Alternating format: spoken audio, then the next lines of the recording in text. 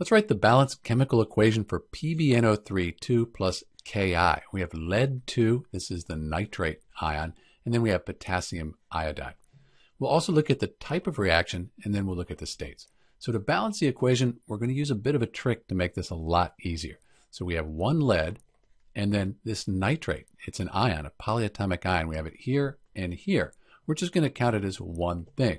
So we have our one nitrate times two nitrates.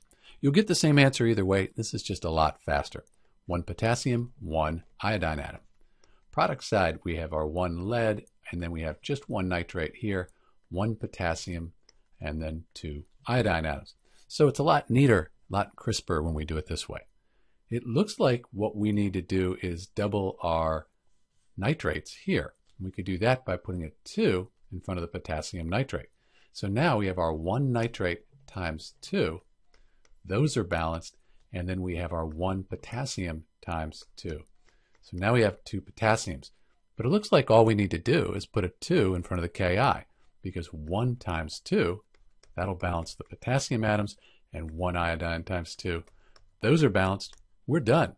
This equation is balanced. So that little technique of counting the polyatomic ions is one thing. That works on all kinds of equations. The type of equation here, we have the Pb and the K, the two positive ions, the metals, switching places. So the lead starts out with the nitrate, but it ends with the iodine. In the potassium, it starts with the iodine, but now it ends with the nitrate. That's a double displacement reaction.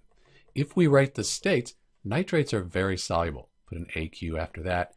And potassium compounds, also very soluble. This lead 2 iodide, though, it's insoluble. So when these react, this will actually be our precipitate. Fall to the bottom of the test tube as a solid, as our precipitate. This is Dr. B with the balanced equation for PbNO3 2 plus Ki, lead 2 nitrate plus potassium iodide. Type of reaction is a double displacement. Thanks for watching.